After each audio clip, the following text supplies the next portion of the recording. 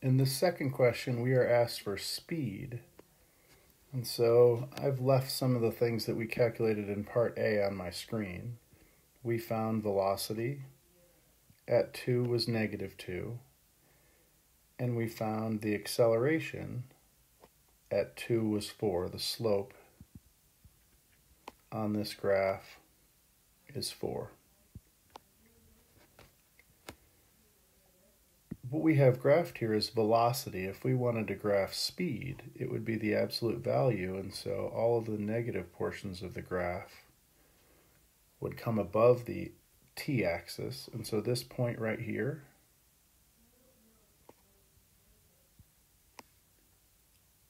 speed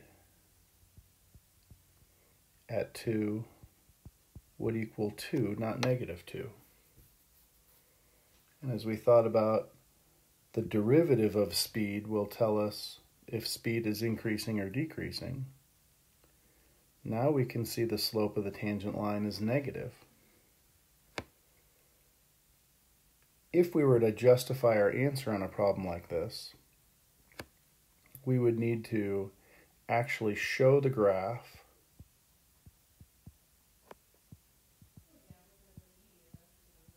and explain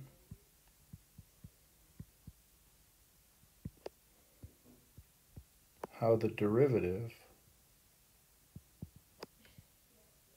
of speed is negative, or better yet, we would recognize that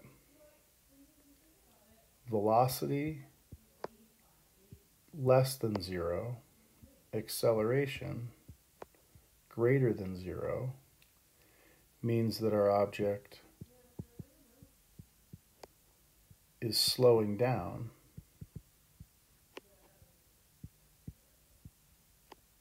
and therefore